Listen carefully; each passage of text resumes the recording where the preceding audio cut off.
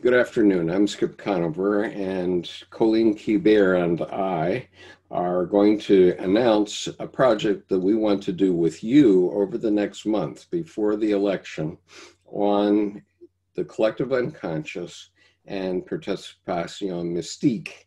And the way this will work is we're asking you to submit works of art to us that you're going to prepare on a regular basis between now and Election Day. Let me introduce Colleen about what we're trying to do, and then I'll talk about the nuts and bolts at the end.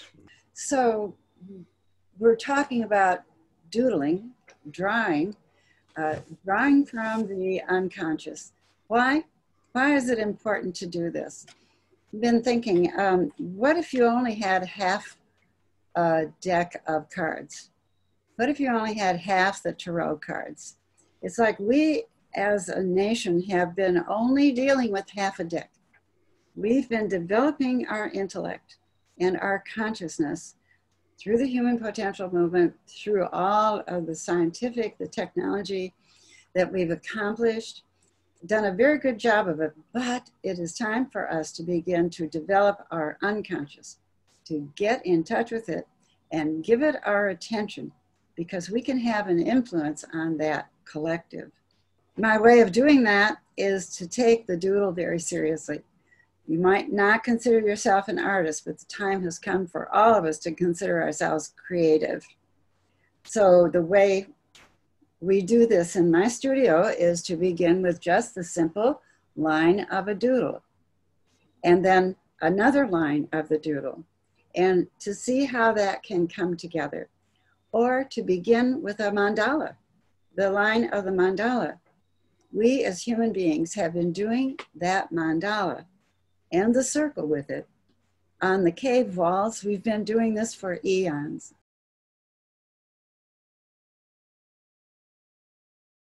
Oh my God.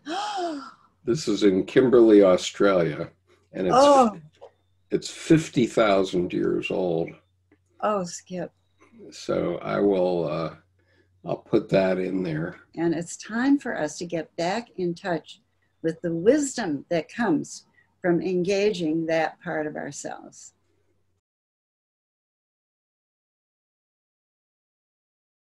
One other thing to the point, David Attenborough and the work that he's doing right now, his deep, deep concern about what is happening to the planet.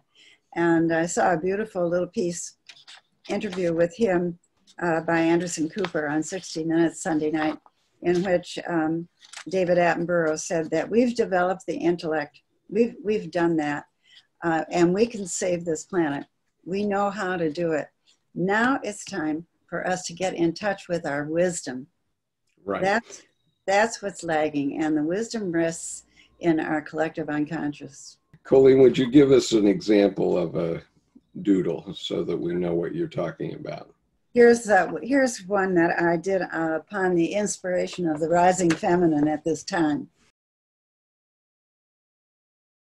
At the end of this video, there will be a short documentary video of Colleen doing doodles. And so we're inviting you to do them every day or as often as you can between now and November 3rd, 2020.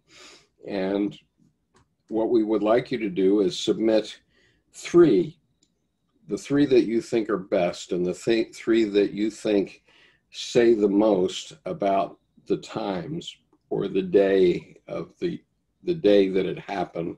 Please note their date and send them to skip.conover@gmail.com. You can find my email address in the description of this video. And so before Election Day, send me up to 3, and with your name and your email address, obviously. And I will put together PowerPoint, and then on the 7th of November, you will have an opportunity to present your 3, plus between Election Day and the 7th of November, we'd like you to submit one more, which has your reaction to the election results. And I will put those 4 images together in a PowerPoint, and each person who submits will have an opportunity during our presentation on November 7th to discuss what was happening in their psyche when they did these doodles. I might add, if they could give a title to Yes. each drawing, that would be very helpful. Great. So if you would put the date and the title on the actual name of your JPEGs, that would be helpful, and also your name. And then during our Zoom conference on November the 7th, each person who submits will have an opportunity to talk about the 3 that they thought are the best, or the 4, counting the post-election one. And then we'll wrap that up with Colleen's help.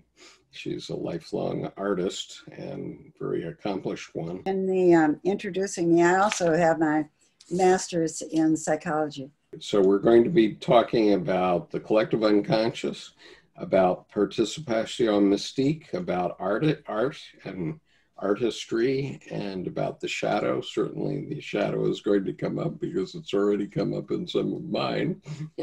And we're going to have world-renowned artist Tim Holmes with us, who will also be presenting. So we look forward to sharing that with you on November the 7th, and I will send you the Zoom links if you join our activity. We look forward to seeing you then. So I'm thinking about the feminine and the feminine entering the scene now.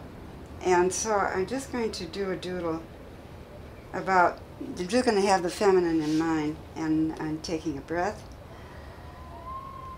And then slowly let my breath out.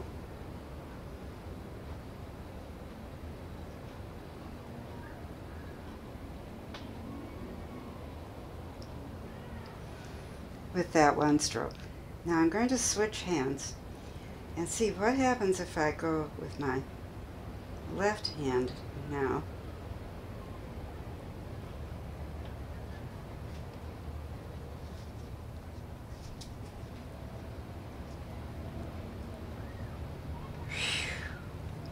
There.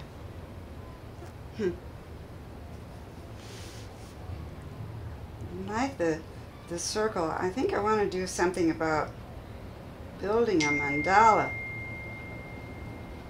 into this. And I want it to be open to the world.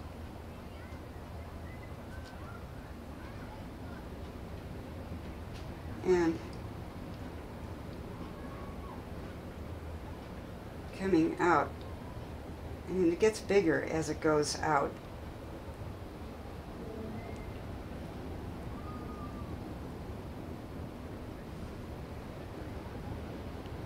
Now I feel like changing colors. I'm going to use my red pen. Oh, and I want to make this dynamic really important. How interesting. I forgot to do that part of it. I wonder what that's about. I'm just going to go with that. I feel like this kind of fire is needed from the feminine collective, and maybe it can even weave in and out here like this, like it goes through here and goes through here, and maybe it even shows up here in this kind of nautilus that's coming out like this. Now I want to emphasize that which is being sent out to the world here. And up here, seems important to do 5 up there. I want to make that even stronger. Like that. And make this line a little bit more. Oh, connects into there. And finds itself back over here again. That's interesting. So now I want to do it there too. And this is how the doodle starts to build. I like it. I like it just the way it is. Maybe a little exclamation mark here and there about what's important here, what's important here, coming through, and here. Now I had just done this one before, and when I got here I started thinking about, oh, the feminine, whoops, it's supposed to be red, feminine. That's the feminine right in the center of the mandala. Maybe there's a way that we can actually invite the fire of the feminine to be more active. We sure do have to get the women to vote. That we can activate the feminine fire. This really needs to be done with something brighter, you know, and there we go. That's better. Like that, and then it goes out into the world stronger.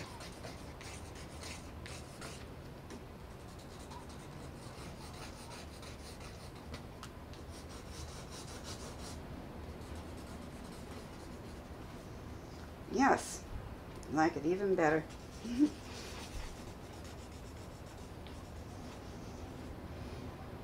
I feel more connected to what's going on when I'm able to do something about it. People say, oh, I want to be able to do something about what's happening.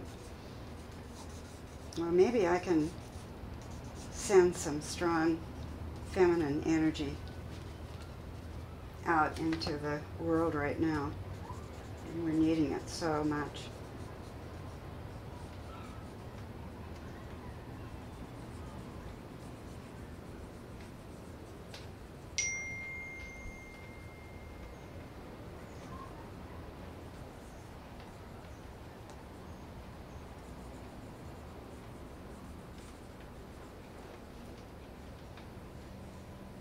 And it comes from a very basic, deep source, our Nautilus. Isn't that interesting? Out here, that line just kind of wanders around, but now it's taking on more form.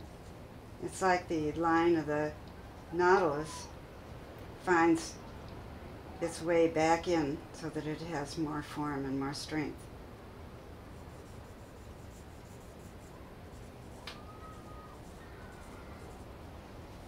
Ta-da! Enter the feminine.